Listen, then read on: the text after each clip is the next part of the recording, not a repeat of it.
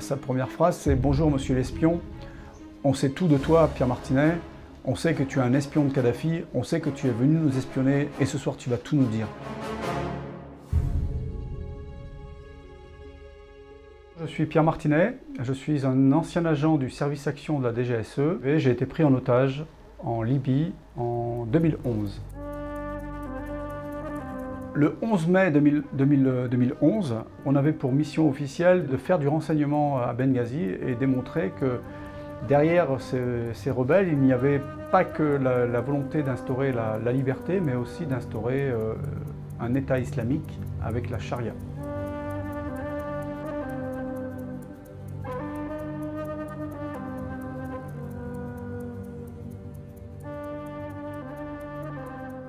Ce soir-là, on a terminé le dîner, on est sortis et Pierre, Eric, Georges et Fred sont partis devant. Donc je les voyais marcher dans cette rue qui était un peu sombre, il y avait un peu d'éclairage. Et juste au moment où je les rejoins, c'est là qu'a déboulé sur notre droite un pick-up avec une grosse mitrailleuse bitube. Et elle nous braquait et d'un seul coup, il y a eu des dizaines de personnes qui sont sorties des véhicules qui étaient garés à côté, cagoulés avec des kalachnikovs. Et c'est là qu'on a été jetés au sol et s'est passé ce drame.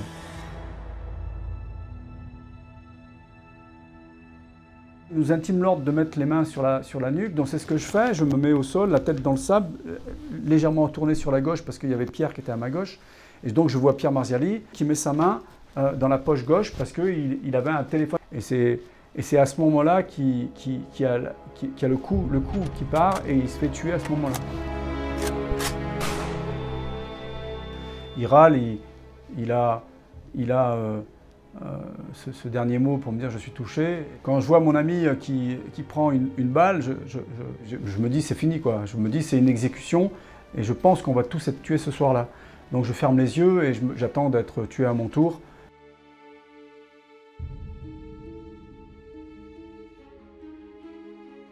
On les a vus prendre le corps et les jeter dans le pick-up. Et donc là, ils nous ont à notre tour jetés dans les véhicules. On est partis. Ils gueulaient, ils m'enlevaient mes trucs des poches, ils ont pris mon argent, pris mon téléphone.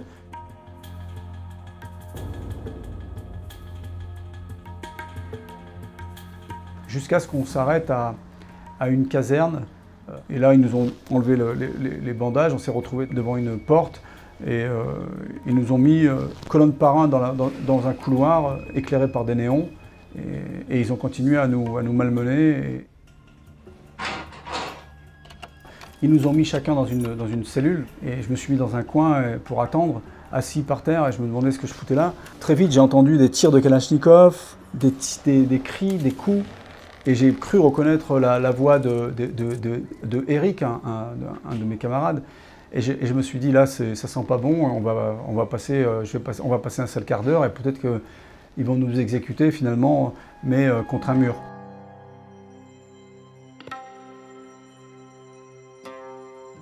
Les premières minutes dans la cellule, c'était une cellule qui sentait mauvais, il faisait nuit, hein, les lumières n'étaient pas allumées. J'étais terrorisé, hein, c'est bien la première fois de ma vie que j'avais ce sentiment de peur. Je pense que ce soir c'est fini, quoi. Je vais mourir ce soir. Et toujours pareil, j'entendais des bruits, des tirs, des cris, des coups. Et je pensais vraiment que mes camarades subissaient des tortures terribles.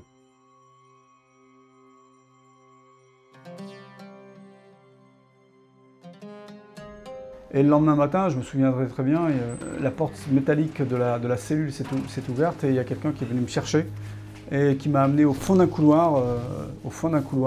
Il y avait deux chaises en plastique, des chaises de jardin blanches en plastique et il y avait assis comme ça, en face de moi, quelqu'un cagoulé. Et à ma gauche, il y avait quelqu'un tout maigre, barbu, avec une arme de poing au ceinturon. Et là, le mec, il me dit, sa première phrase, c'est « Bonjour, monsieur l'espion, on sait tout de toi, Pierre Martinet, on sait que tu es un espion de Kadhafi, on sait que tu es venu nous espionner et ce soir, tu vas tout nous dire. » Il me dit « Je veux savoir où vous cachez vos armes, je veux savoir le nom de tes contacts à Tripoli, je veux savoir le nom et le numéro de téléphone des gens qui vous emploient. » Et à ma gauche, le mec, il me mettait des coups sur la tête avec un briquet retourné et ça faisait très mal.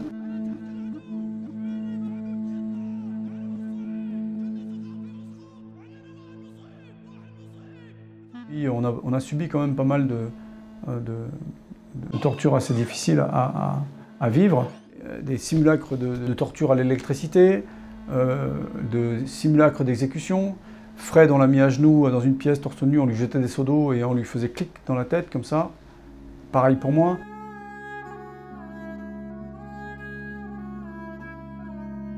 On est entre le désespoir et l'espoir, entre la peur de mourir et l'envie de rester vivant.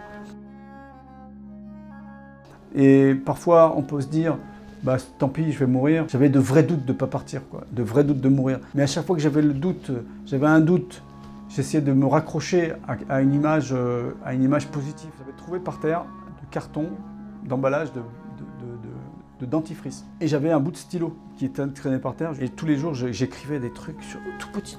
Et je marquais chaque jour, je marquais des trucs comme ça, des trucs, mais tout ce qui me passait par la tête, des conneries, quoi. Je pense à toi, Twiggy. J'espère que tu vas bien. Et si je m'en sors, je t'épouserai, quoi.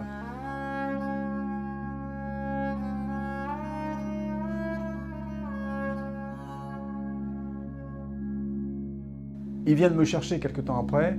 Ils me bandent les yeux, ils m'attachent les mains dans le dos, on marche quelques mètres dehors. Je rentre dans une grande pièce avec une immense table ovale en bois et je reconnais Antoine Sivan qui faisait office d'ambassadeur de la France à cette période. Et il me dit vous me mettez dans l'embarras, je dois négocier votre sortie, votre libération. Alors il me dit c'est pas gagné parce qu'ils ont plein d'éléments prouvant que vous travaillez pour Kadhafi. Et alors j'ai dit merde. J'étais à la fois content de voir des Français, mais je prends une douche froide parce que je pensais que j'allais partir, mais c'était absolument pas le cas. On a discuté quelques secondes, je suis retourné dans ma cellule avec la déception de ne pas repartir, quoi. Donc c'était reparti pour les interrogatoires et pour leur expliquer qu'on n'était pas des espions de Kadhafi, etc., etc.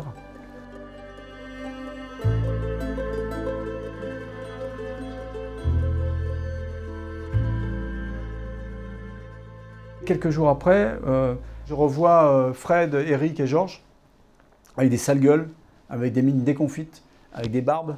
Fred, il avait plus ses bottes de désert là, il avait des sortes de tongs en plastique de filles, avec une barbe pareille de 15 jours comme moi. Et donc là, on part tous les quatre et on va se retrouver dans une pièce, dans un autre bâtiment, dans une pièce, avec derrière nous un grand drapeau avec des inscriptions en arabe. Il y avait une caméra, il y avait 4 chaises. Et en fait, le mec, il nous dit, vous allez tous dire devant la caméra que vous étiez venus nous espionner et qu'on vous a bien traité. Et il me dit, si vous dites pas ça, vous ne partirez jamais d'ici. Donc je me suis dit, bon, je vais fermer ma gueule et je vais leur dire ce qu'ils veulent entendre. Mais chaque jour, un des geôliers me disait, toi, tu partiras jamais parce que tu es là. Tu es un espion et on sait que tu es là pour nous espionner et on te tuera. Tu es la tête du serpent et on va la couper.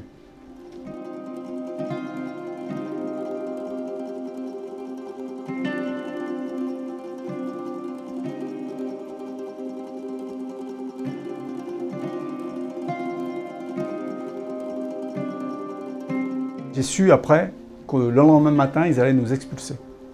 Donc je m'étais dit, ils vont venir nous chercher demain matin très tôt, parce que je savais qu'il y avait quand même un long trajet pour aller à la frontière égyptienne. Il devait être 5h30, 6h. J'ai entendu du bruit dans les couloirs, la porte s'est ouverte, et là ils sont venus me chercher. Ils m'ont mis les menottes, là ils m'ont mis de vraies menottes, et on s'est retrouvés dans les monospaces.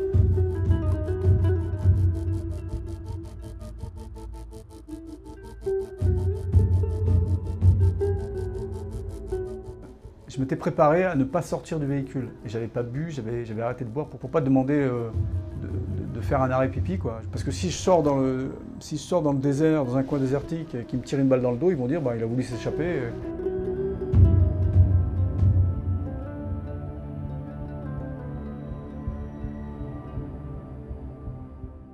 On est arrivé à la frontière libyenne, à la frontière égyptienne. Ils avaient nos passeports et il a remis nos passeports au vice-consul de France qui était en place en Égypte.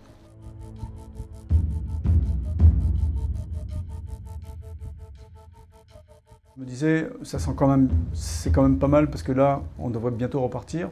Il nous a même prêté son téléphone pour appeler nos familles.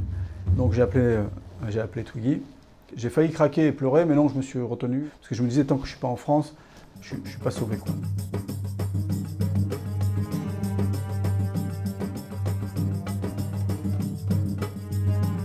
Le soir, l'État français nous a offert une chambre dans un hôtel à l'aéroport du Caire.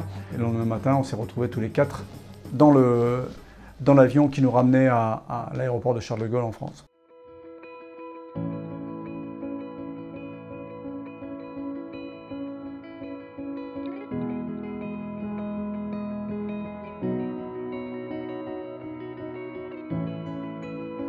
J'ai retrouvé Twiggy. Fred a retrouvé sa sœur, je crois, qui est venue le chercher, et Eric aussi, sa famille, Georges, sa femme. Et sur le trajet, ben, j'ai relâché, quoi. Toute ma tension nerveuse depuis 15 jours a relâché, et j'ai vraiment pleuré jusqu'à l'appartement, quoi. J'étais vidé, quoi. Donc arrivé à l'appartement, j'ai pris une douche brûlante, et c'est là que je me suis dit, j'avais une barbe de 15 jours, comme ça. Et je me suis dit, est-ce que je la rase ou est-ce que je la rase pas? Et donc depuis ce moment-là, je garde la barbe en souvenir de cet instant, pour chaque jour me rappeler que j'aurais pu mourir là-bas. Pierre, il reste avec nous, hein. Chaque 11 mai, on s'appelle avec Fred surtout. On boit un coup à sa mémoire.